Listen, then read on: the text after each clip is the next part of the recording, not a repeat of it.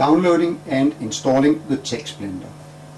First go to the www.languages.dk website.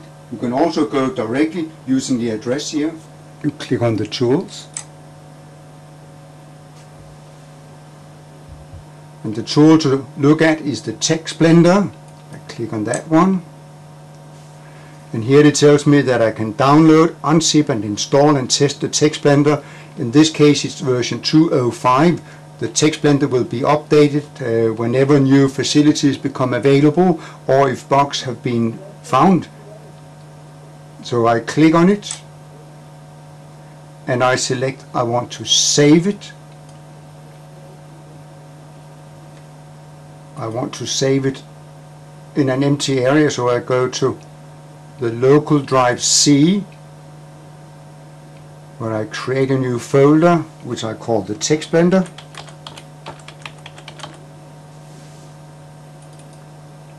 I then download the file by clicking save. The next step is to open my Explorer to find the file that I have downloaded.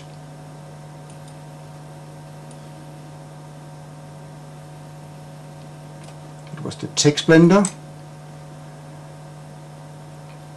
I right click the file and select extract all. I click next. I just want it in the same folder, so I click next.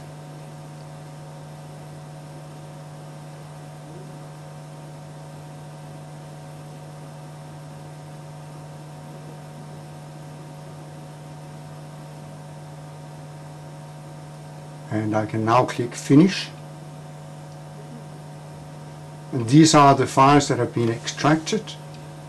So I just need to click on Setup exe. I double click. And it starts installing.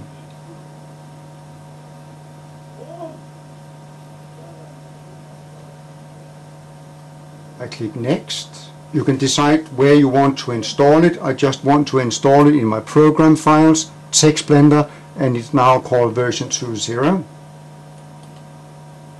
It does not exist, and I say yes. I have to select typical.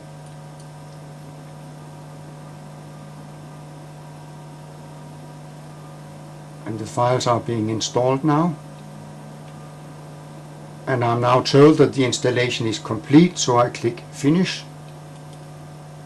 After installation, I go to my Start, All Programs, Text Blender, and click.